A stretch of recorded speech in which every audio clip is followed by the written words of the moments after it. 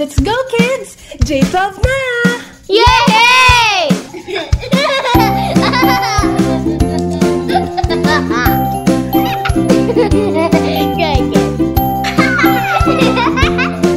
You go!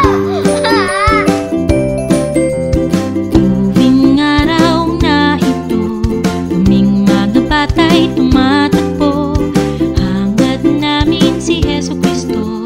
Sa J12 Kids nga ang tungo.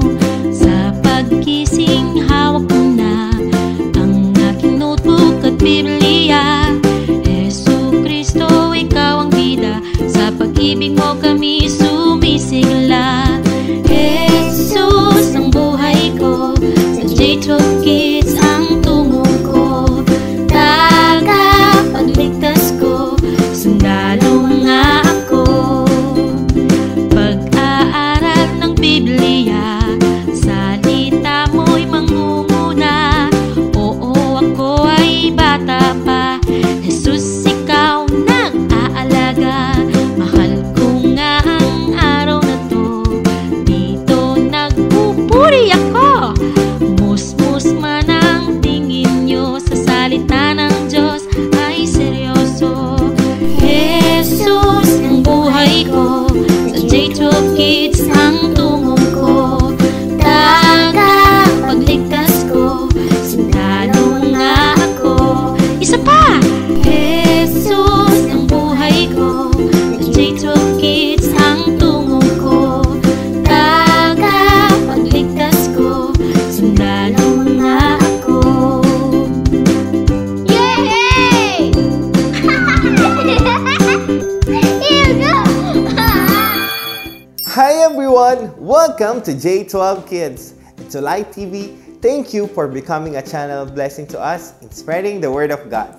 And to our dear parents, we are so excited to have fun with you today with your kids. As Proverbs 22 verse 6 says, train up a child in the way that he should go. Even when he is old, he will not depart from it.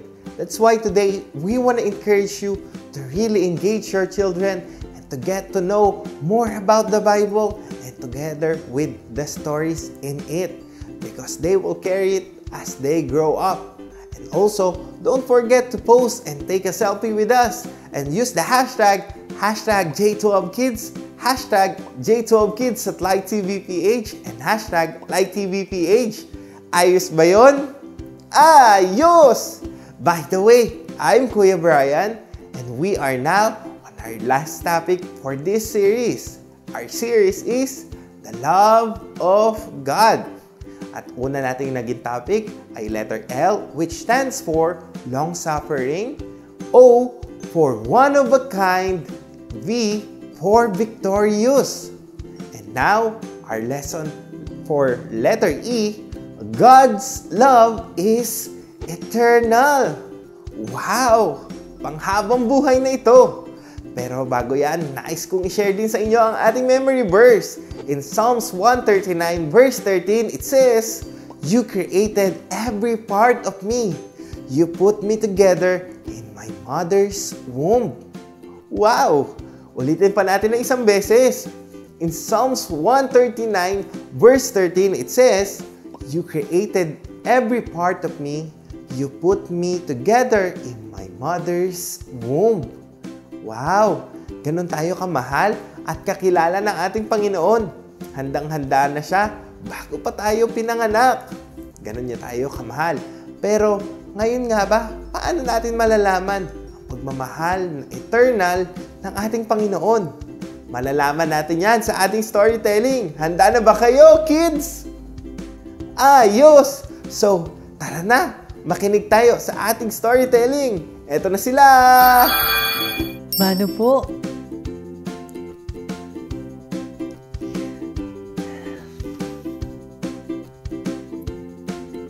Dahil walang hanggan ang pag-ibig ng Diyos sa ating kids. Hi kids! Welcome sa ating Bible Story Time. Alam ko excited na kayo. Pwede mo bang tanungin sa katabi mo kung excited na siya? Mukhang excited ka na nga. Bago ang lahat, ako nga pala si Kuya Domingo o tawagin ko na lang Kuya Dom. Ang ating memory verse for today is Psalm chapter 139, verse 13. You created every part of me, you put me together in my mother's womb. At sabay-sabay nating panoorin ang story ni Maria at Elizabeth. Tara kids, samahan ninyo ako! Ang pagdalaw ni Maria kay Elizabeth. Hindi nagtagal at si Maria ay nagmamadaling pumunta sa isang bayan sa bulumbundukin ng Juda.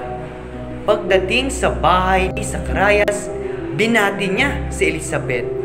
Nang marinig ni Elizabeth ang pagbati ni Maria, biglang gumalaw ang sanggol sa kanyang sinapupunan at siya ay may napuspos ng Espiritu Santo. Bago tayo magsimula sa susunod, sagutin muna natin ito, kids. Sino ang dumalaw sa babaeng pinagpala sa lahat? A. Maria. B. Elizabeth. Ang tamang sagot ay B. Elizabeth. Napasigaw siya sa galak. Pinagpala ka sa mga babae at pinagpala rin ang dinadala mo sa iyong sinapupunan. Sino ako upang dalawin ang ina ng aking Panginoon? Sapagkat pagkarinig ko ng iyong pagbati, ay gumalaw sa tuwa ang sanggol sa aking sinapupunan. Susunod na tanong, ano ang nangyari sa tiyan ni Maria matapos batiin ni Elizabeth ito? A. Gumalaw o B. Hinipo? Ang tamang sagot ay A. Gumalaw. Pinagpala ka sapagkat sumasampalataya kang matutupad ang pinapasabi sa iyo ng Panginoon. Wow, nakakamangha naman ang story ni Maria at Elizabeth. Nakinig ka ba? Mukhang nakinig ka. Di natin mapapantayan ang pagmamahal ni Lord. Kailangan natin magmahalan upang magkaroon tayo ng pag-ibig o walang hanggang pag-ibig ng Diyos. Hanggang sa susunod nating pagkikita, kids. Paalam!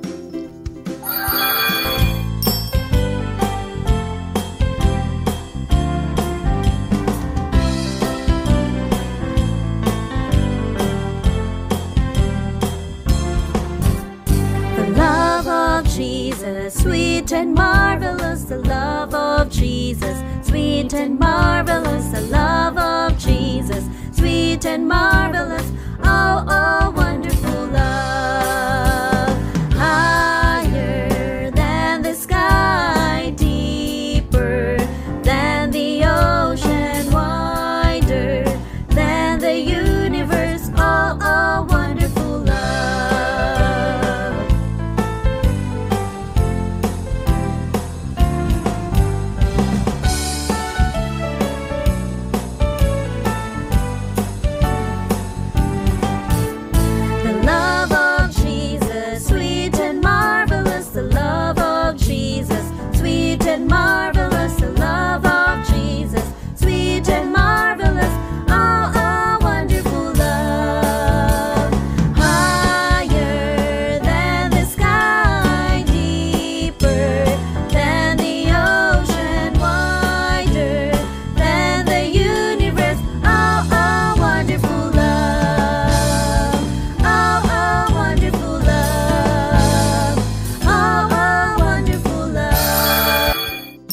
Hello kids!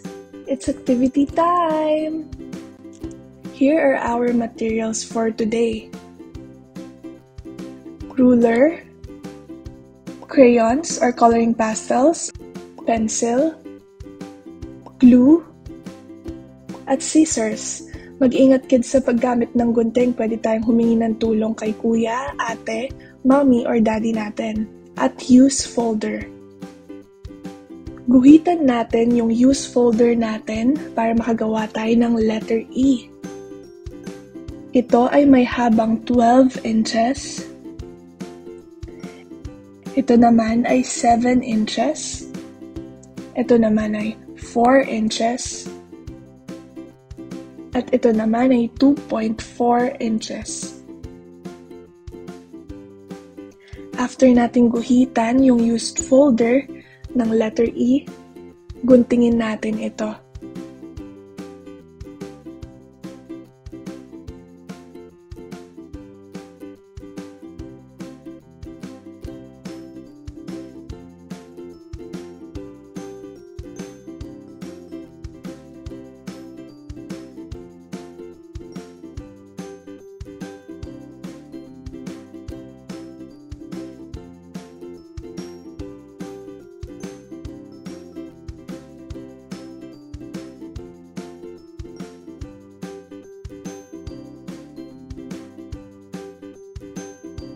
Yan.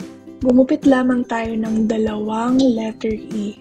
After natin gumawa ng dalawang letter E, isang tabi muna natin to. Kumuha naman tayo ng isa pang used folder. Guhitan natin to pahaba ng dalawang linya. At sa loob ng dalawang linya, merong width na 3 inches. Sa loob ng 3 inches, lagyan natin ng magkabilang dulo ng isa pang linya na merong width na 0.5 inch. Para ka lang gagawa ng isang malaking rectangle. Pero after mong gumawa ng 4 na malaking rectangle, guguntingin po natin to.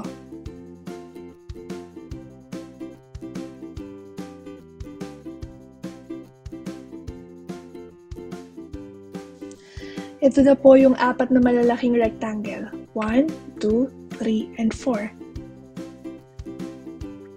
Ngayon po, kukunin natin yung mga rectangles na ginawa natin at saka yung letter E.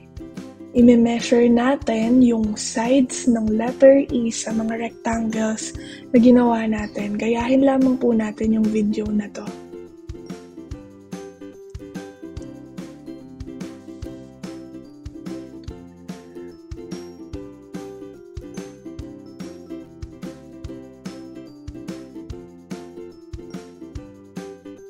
So, yung mga nilagyan po nating linya, nung mineasure natin yung sides ng letter E, guguntingin natin yon ng 0.5 inch.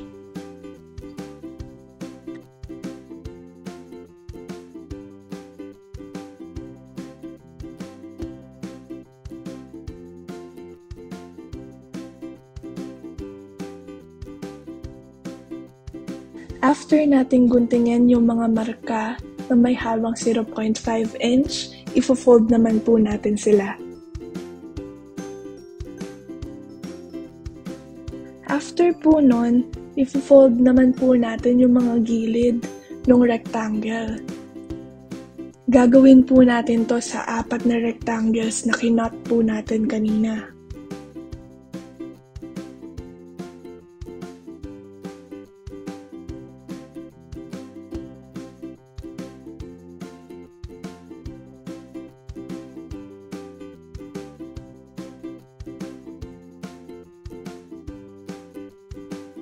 After po nating i-fold yung mga rectangle, pagdikitin po natin yung mga gilid at ganito po yung magiging itsura nila. Ngayon, kunin po natin yung isang letter E at idikit po natin isa-isa yung mga rectangles na nagawa po natin. Ito na po yung magiging finished product po natin. Pwede po natin silang lagyan ng design, pwede po natin silang koloran, or lagyan ng mga hearts katulad po nito. Hello everyone! Welcome to J12 Devotion with Destiny. Today I will be reading Psalm 139 verse 13 to 18. You created every part of me. You put me together in my mother's womb. I praise you because you are to be feared. All you do is strange and wonderful. I know it with all my heart.